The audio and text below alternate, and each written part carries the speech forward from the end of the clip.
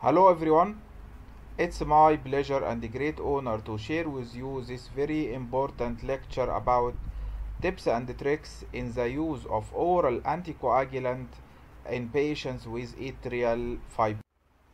Our agenda will include general approach followed by specific populations. Let's start with the general approach. Let's start with the general approach for anticoagulation in patients with AF. It is also known as AF three-step patient pathway for stroke risk stratification and treatment decision making.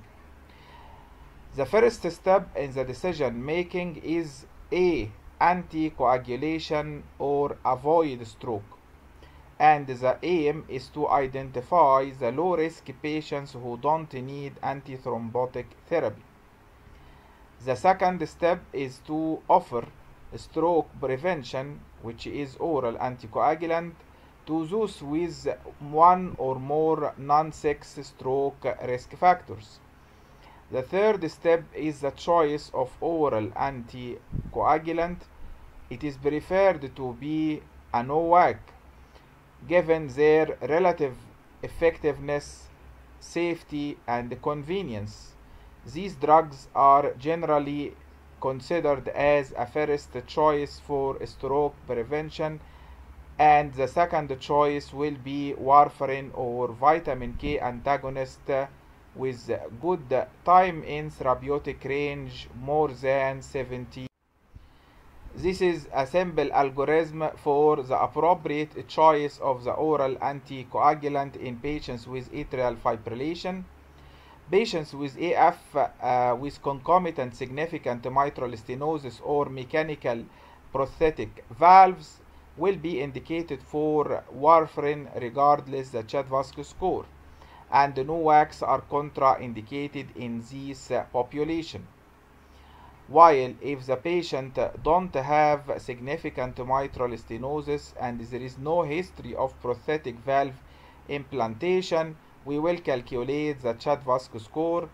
If the CHA2DS2 score is 0 in male or 1 in female, then there is no need to give antithrombotic treatment.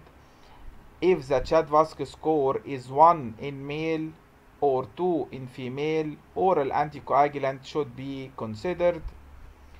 If the CHA2DS2 score is 2 in male or 3 in female, then oral anticoagulant is recommended. And it is also important to calculate the Has-Bled score to identify the risk of bleeding. Has-Bled score 3 or more will indicate a high risk of bleeding. What about the specific population?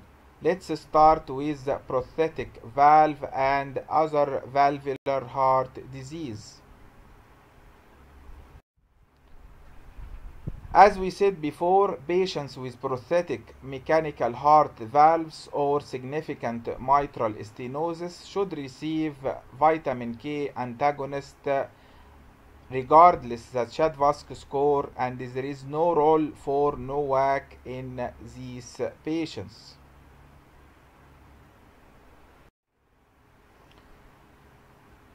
NOACs are contraindicated in patients with prosthetic mechanical valve, and use of NOAC is not recommended in patients with AF and moderate to severe mitral stenosis, mitral valve area 1.5 cm square or less.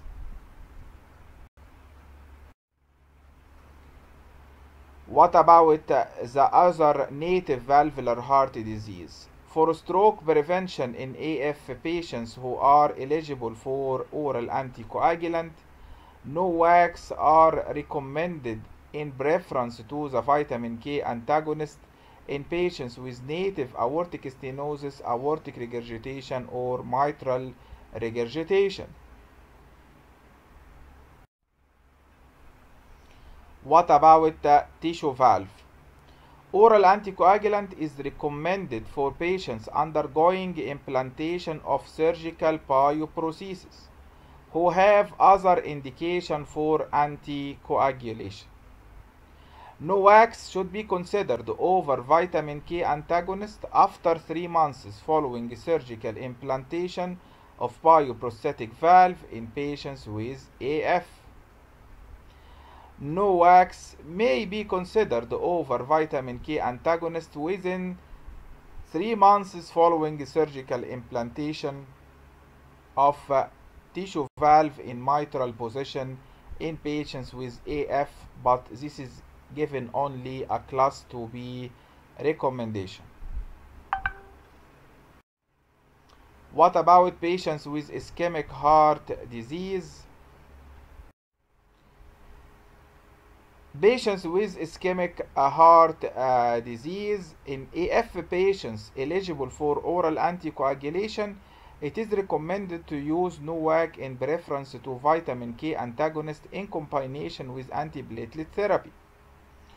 In patients with high risk of bleeding, high has bled score 3 or more, rivaroxaban 15 mg once daily should be considered in preference to rivaroxaban 20 mg once daily for the duration of single or dual antiplatelet to decrease the bleeding.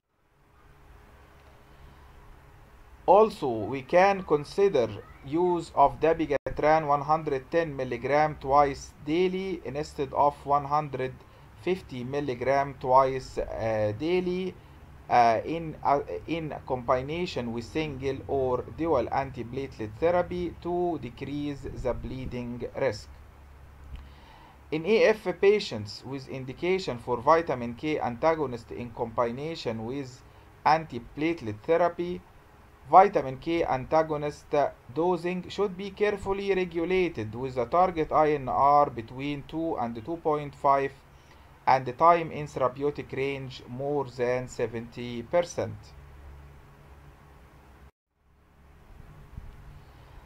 What about the recommendations for acute coronary syndrome? In AF patients with acute coronary syndrome undergoing uncomplicated PCI, early cessation after 1 week of aspirin and continuation of dual therapy with oral anticoagulant and B2Y12 inhibitor, mainly clopidogrel, for up to 1 year is recommended if the bleeding risk is high and the ischemic risk is low. While if the ischemic risk is high and the bleeding risk is low, we can give triple therapy for 1 month, including aspirin, clopidogrel, and oral anticoagulant, and then you can drop aspirin after 1 month and continue on oral anticoagulant with clopidogrel.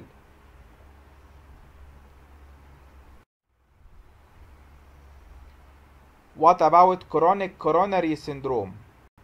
Also, patients with chronic coronary syndrome are classified into two categories.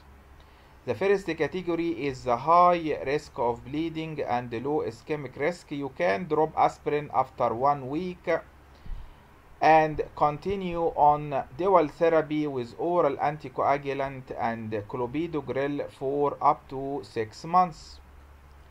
While if the ischemic risk is high and the bleeding risk is low, you can consider triple therapy with aspirin, clopidogrel, and oral anticoagulant for 1 month, and after 1 month you can stop aspirin and continue on clopidogrel and oral anticoagulant.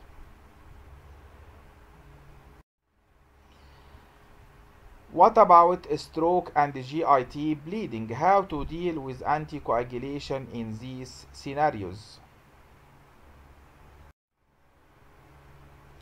In AF patients with ischemic stroke or TIA, long-term secondary prevention of stroke using oral anticoagulant is recommended if there is no strict contraindication for the use of oral anticoagulant, and for sure no OACs are preferred over vitamin K antagonist. In AF patients presenting with acute ischemic stroke, very early anticoagulation within the first 48 hours using unfractionated heparin, low molecular weight heparin, vitamin K antagonist is not recommended.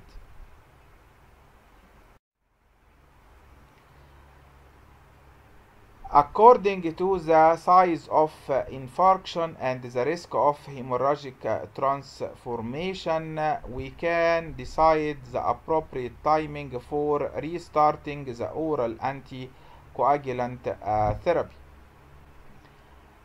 We obtain brain imaging on admission if there is no hemorrhagic transformation and the patient is presenting with TIA and there is no acute ischemic lesion on brain imaging and no clinical worsening, you can consider restarting the oral anticoagulant after 1 day. If the patient was presenting with TIA with acute ischemic lesion on brain imaging and no clinical worsening, consider restarting after 1 to 3 days. In patients presenting with persisting mild neurological deficit with clinical improvement or at least no clinical worsening, consider restarting oral anticoagulant after 3 days.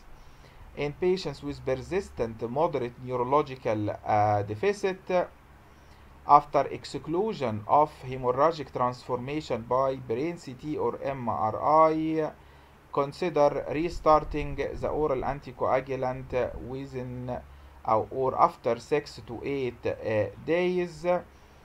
Persistent severe neurological deficit and after exclusion of hemorrhagic transformation in the brain CT or MRI, consider restarting oral anticoagulant after 12 to 14 days. If there is evidence of hemorrhagic transformation, provided that there is a clinical improvement and no clinical worsening, with documented significant reduction of hemorrhagic transformation by brain CT or MRI on the day before restarting the oral anticoagulant, consider restarting the oral anticoagulant after 28 days.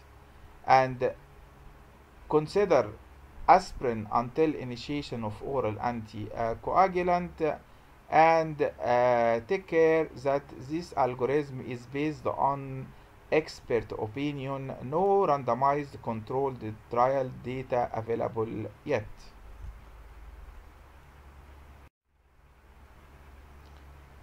In patients presenting with intracranial hemorrhage, we have many factors that will favor the withholding versus restarting the oral anticoagulant, including presence or absence of reversible or treatable cause of bleeding, multiple cerebral microbleed, severe intracranial bleeding, older age, bleeding during interruption of anticoagulation, uncontrolled hypertension, bleeding on adequately or underdosed NOAC, chronic alcohol use, need for duct after PCI.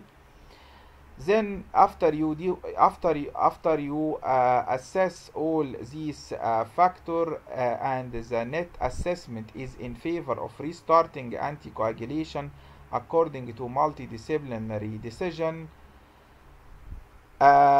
if yes, consider reinitiation of oral anticoagulant after 4 to 8 weeks. If no, consider no anticoagulant versus left atrial appendage occlusion. What about reinitiation of oral anticoagulant after GIT bleeding? Following a major GIT event, NOACs should be restarted as early as feasible, usually 4 to 7 days, if the risk of stroke persists and outweighs the risk of recurrent bleeding. What about patients with congenital heart disease? Oral anticoagulant should be considered in all adult patients with intracardiac repair, cyanosis, Fontaine circulation or systemic RV, and the history of atrial fibrillation, atrial flutter, or even intra-atrial reentrant tachycardia, and regardless the Chad-Vasco score.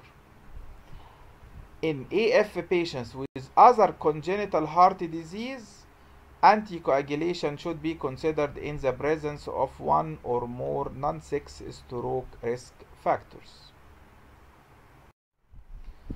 What about patients with hypertrophic cardiomyopathy? In patients with hypertrophic cardiomyopathy and clinical AF, anticoagulation is recommended with DOACs as a first-line option and vitamin K antagonist as a second-line option, regardless the Chad-Vasco score. In patients with hypertrophic cardiomyopathy and subclinical AF detected by internal or external cardiac device or monitor with duration of atrial fibrillation more than 24 hours for a given episode, anticoagulation is also recommended. In HCM patients with atrial fibrillation and the AF episode was more than 5 minutes but less than 24 hours and also detected by internal or external monitor, anticoagulation with DOAC as a first-line option and the vitamin K antagonist as a second-line option should be considered. What about patients after ablation and after cardioversion? For cardioversion of AF or atrial flutter, effective anticoagulation is recommended for minimum of 3 weeks before cardioversion. When thrombus is identified on transesophageal echo, effective anticoagulation is recommended for at least 3 weeks before cardioversion of AF.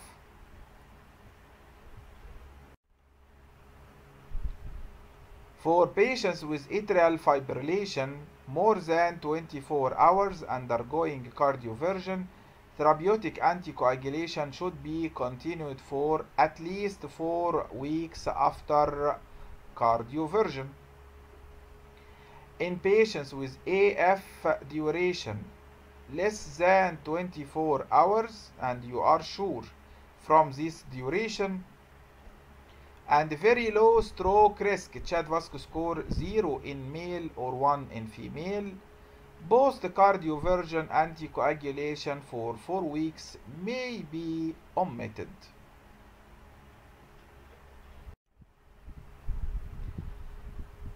What about patients with AF ablation? It is recommended to give therapeutic oral anticoagulation for at least 3 weeks before ablation. Or alternatively, you can use transesophageal echo to rule out left atrial or left atrial appendage thrombus before ablation.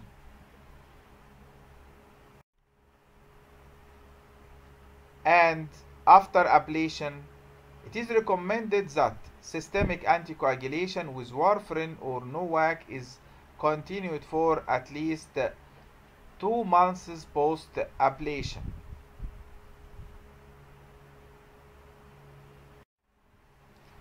What about the recommendations for anticoagulation after AF surgery? Long-term oral anticoagulant is recommended in patients after AF surgery and appendage closure, based on the patient's thromboembolic risk assessed with a Chad-Vasco. What about patients with liver cirrhosis? Patients with liver cirrhosis are subclassified into 3 categories: a child A, child B, a child C. All NOACs can be used with normal dose in patients with liver cirrhosis, a child A. Patients with liver cirrhosis, a child B, you can use all NOAC with caution except rivaroxaban, which is not recommended. In patients with liver cirrhosis, a child C, all NOACs are not recommended and the only available option is warfarin. What about renal patients? The appropriate choice of oral anticoagulant in patients with AF and concomitant chronic kidney disease will depend on the creatinine clearance. In case of warfarin, you can use warfarin regardless the creatinine clearance level and use adjusted dose to keep INR between 2 and 3. What about dabigatran? If the creatinine clearance between 30 and 50, use dabigatran 150 mg twice daily. If the creatinine clearance between 15 and 29, use dabigatran 75 mg twice daily. If the creatinine clearance below 15, dabigatran is not recommended. What about rivaroxaban?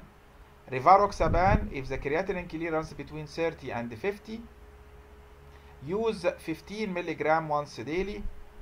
Creatinine clearance between 15 and 29, use rivaroxaban 15 mg once daily as well. And if the creatinine clearance is below 15, rivaroxaban is not recommended. Edoxaban, use 30 mg once daily if the creatinine clearance between 30 and 50, and it is not recommended if the creatinine clearance is below 30. What about apixaban? If the creatinine clearance between 30 and 50, use 5 twice daily or 2.5 twice daily according to the other parameters including the age, body weight, and the serum creatinine level.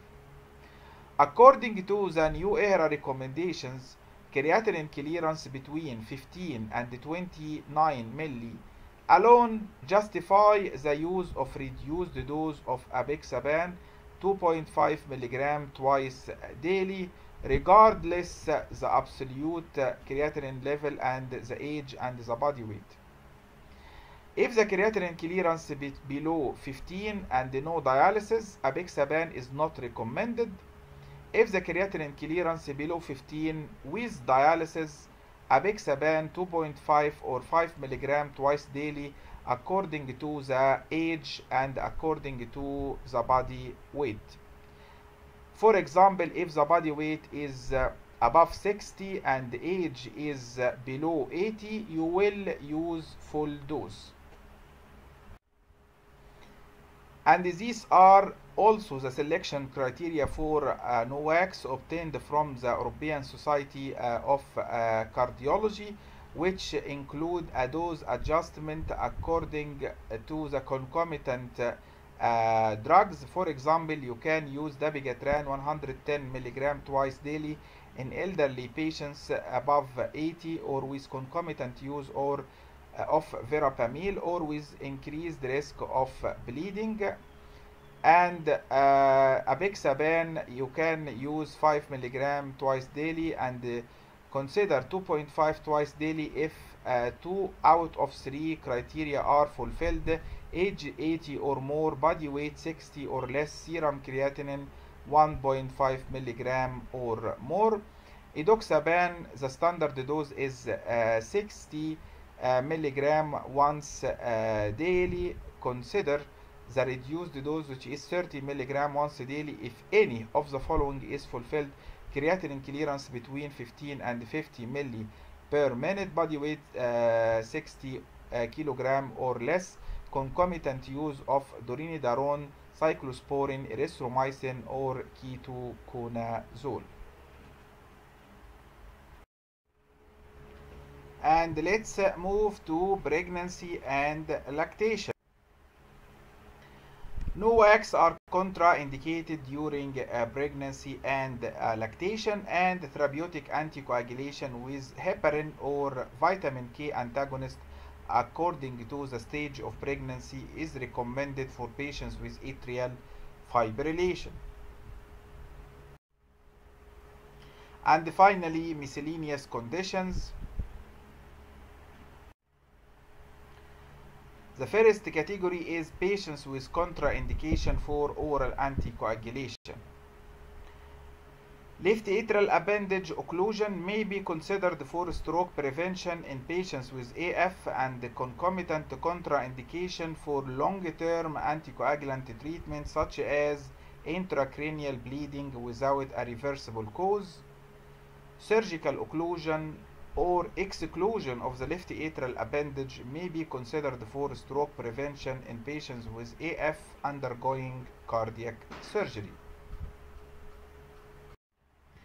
Patients with extreme body weight.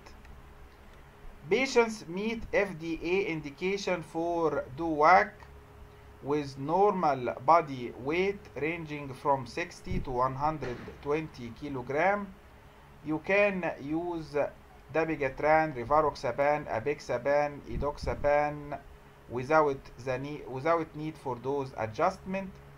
In patients with severe obesity with BMI more than 40 or body weight more than 120 kilogram, use rivaroxaban or apixaban with caution and avoid dabigatran and edoxaban.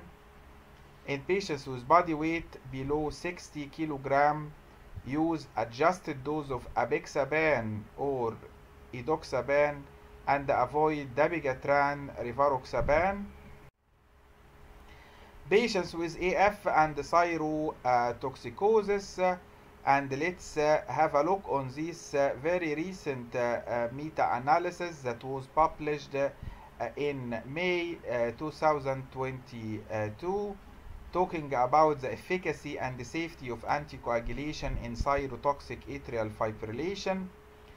Current guidelines make no specific recommendations on anticoagulation for people with cytotoxic atrial fibrillation. Experts recommend anticoagulation in cytotoxic AF until an euthyroid state and sinus rhythm are achieved.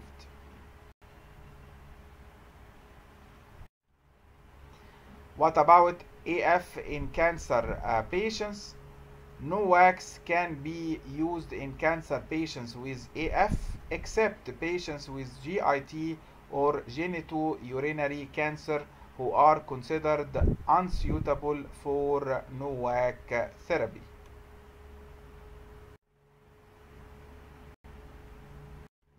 Thank you so much.